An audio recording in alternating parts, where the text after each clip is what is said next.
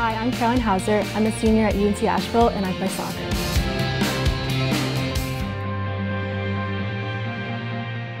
I really wanted a small school setting, like class-wise, and UNC Asheville was just super adamant about that. I wanted to go with Emma and they loved that, so I was like, this is the perfect school for us.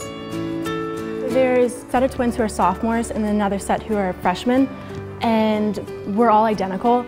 And it's just awesome having more twins on the team. For me, it's normal. I don't know if anyone else thinks that's normal, but it's just, they play the same way like we do. They know each other very well and they know where the person's gonna run.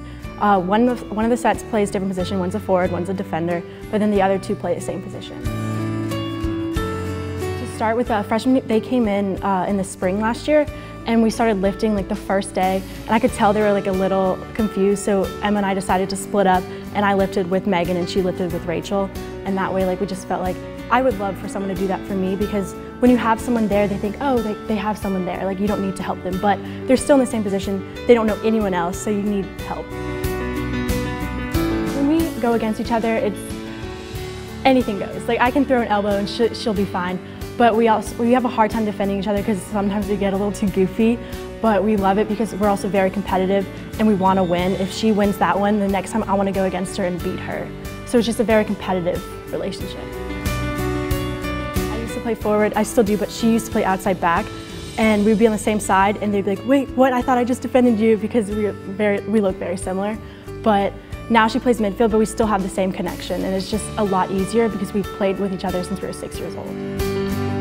We wear different cleats. I wear white, she wears black. So for the longest time, people would do that, but people got it usually pretty quick. In 6th grade, there were kids in our class who didn't realize we were twins.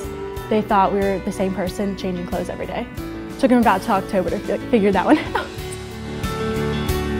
I've always had someone there for me, and she's my best friend, and it's just something to have there with you.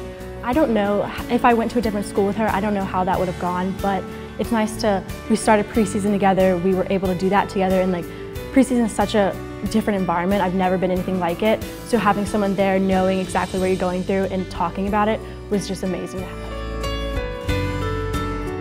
I broke the all-time assist record. I think I knew about the record sophomore year, and one of my coaches sat me down and said, you have the potential to break this record. So I knew about it sophomore year, and then junior year I started really assisting more. And then senior year, I only had to get 3 to break it, so that was one of my goals. And I got it early on, so it was really nice to get that out of the way. I used to be a very big goal scorer my freshman year, but I haven't been able to score as much, so I really wanted to focus on maybe getting the last pass and getting people to score, so it's that way I can help the team in that way rather than scoring. But I do hope to score, but this way I can help the team in that way.